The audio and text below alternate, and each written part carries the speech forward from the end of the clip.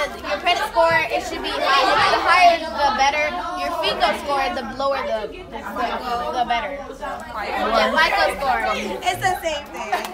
What is the lowest credit score and the highest you can have?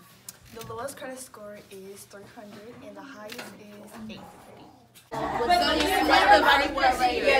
This is the score is 600. So you said credit score. I feel like we all stay in the Tell same me whether neighborhood. you pay your Your like debts full time. off. Yeah, your bills.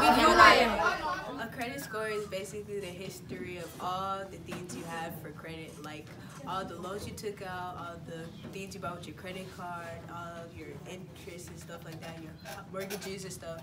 That's basic, and it all calculates and adds it up to make your credit score. How long do negative things stay on your credit score? Bad stuff can stay on your credit score for 7 years.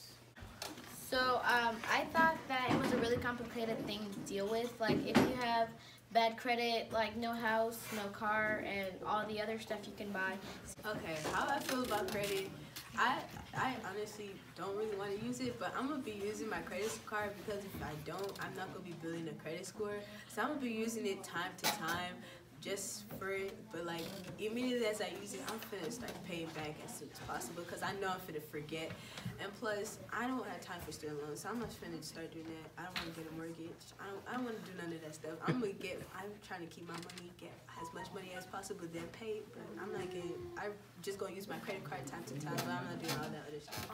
One good thing about good credit is like your interest rate when you're gonna buy things, it'll be lower, and like when you're buying things like a car salesman, it'll be a cheaper price than if you had bad credit, it'll be higher interest.